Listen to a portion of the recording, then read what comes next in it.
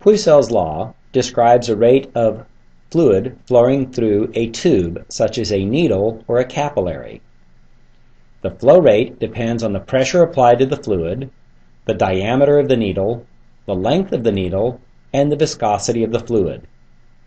Algebraically, we can express Pouiselles' law as the flow rate is equal to the pressure times the cross-sectional area of the needle divided by 8 pi times the viscosity times the length of the needle. Here we have a commercial capillary tube of known diameter and length.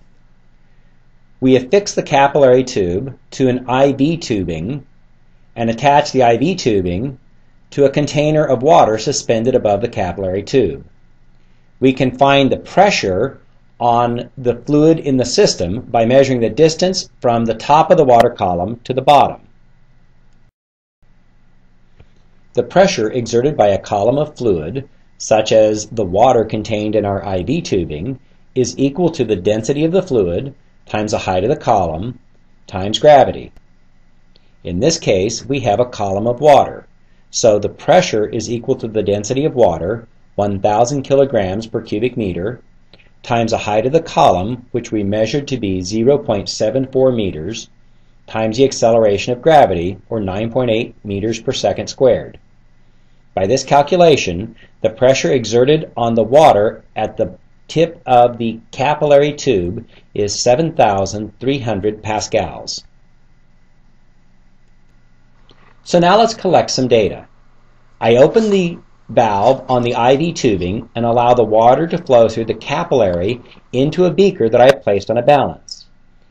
If I measure the amount of time necessary for 10 milliliters of water to collect in the beaker, I can calculate the flow rate.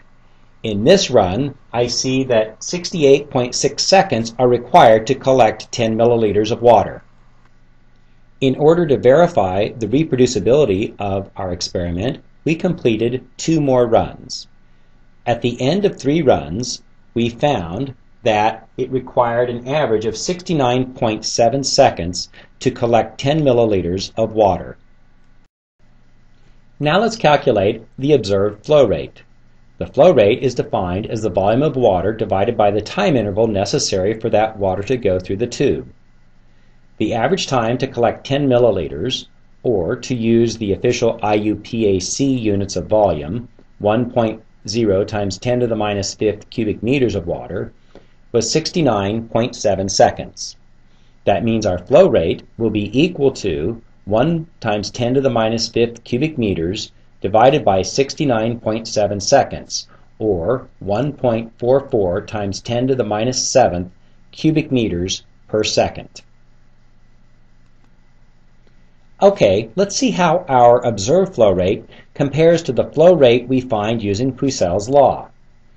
To use Pouiselles' law, we need to know the pressure on the fluid, which we've already determined to be 7,300 pascals.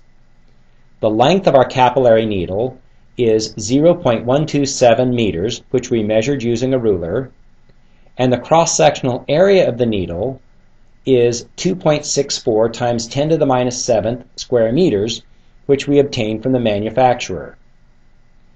Going to the literature, we find that the viscosity of water is 1.01 times 10 to the minus 3rd Pascal seconds.